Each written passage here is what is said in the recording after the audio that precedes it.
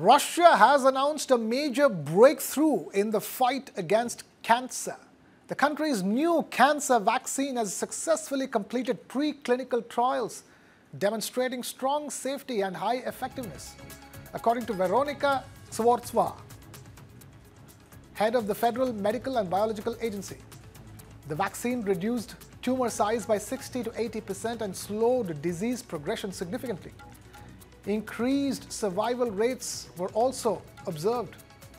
The vaccine is now awaiting official approval and will initially target colorectal cancer. Researchers are also advancing vaccines for glioblastoma and certain melanomas. This development was revealed at the Eastern Economic Forum in Vladivostok, where over 8,400 participants from 75 countries gathered. Cancer vaccines work by helping the immune system recognize and attack cancer cells, offering new hope in cancer treatment and prevention worldwide.